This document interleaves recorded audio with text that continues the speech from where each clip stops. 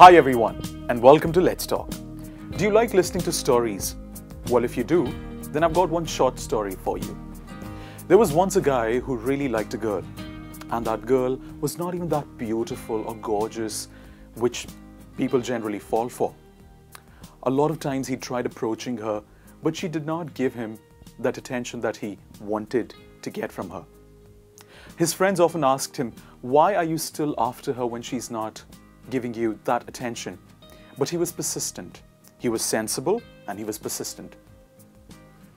Down the line, he realized that this girl is genuinely not interested in him, and he decided to take a backseat. His friends thought that he may get into depression and he'll get into alcohol and drugs and all of that, but he did not do any of that. He continued living happily. One day, one of the friends asked, so why you were so persistent for this girl? Why aren't you feeling sad? Instead, you're all the more happy. What's the reason for this happiness? And the guy ends up saying that the girl lost the one who really cared for her, but I lost the one who never cared for me. So anybody who does not realize that I'm awesome, I don't think that I'm meant for that person. Don't you think that this attitude was so important for this boy to have? So what do we understand from this? His positive perspective really shaped his attitude towards love. His positive perspective really shaped his attitude and his personality and the way he projected himself.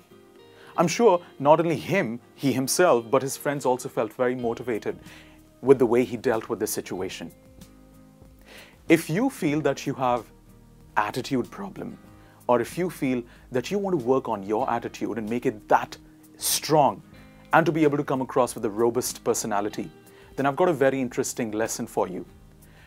Tap the link in the description below and watch the video, and I'm sure you'll enjoy working on these 5 important tips that I'm going to be coming up that will help you improve your attitude. Take care.